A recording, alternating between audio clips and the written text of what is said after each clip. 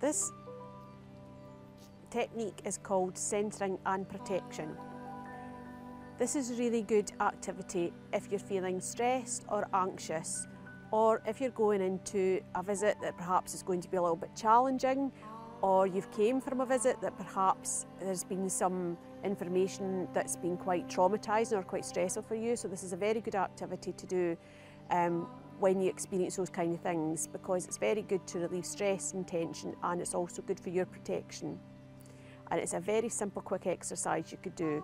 You can choose to do it either with your eyes open or with your eyes closed. And first, what we're going to do is just cross our left leg over our right leg, and then you can either clasp your hands in this motion, or you can have your hands just resting down by your knees. And the most important thing is to breathe. Breathe in through your nose and out through your mouth. In through your nose and out through your mouth. And it's all about feeling centred and feeling that breath going in and out. The energy goes from the left-hand side to the right-hand side, so think of that energy flowing through your body. It sometimes can help you to think about the colour yellow or gold or white for that protection that happens around you doing this.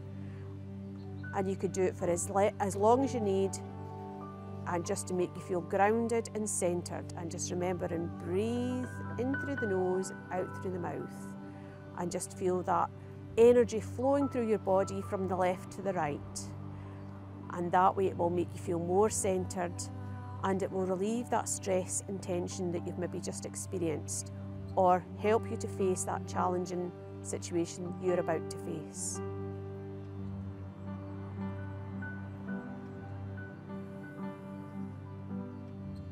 And you could do that for several minutes, and when you're ready, you can just release and carry on your day.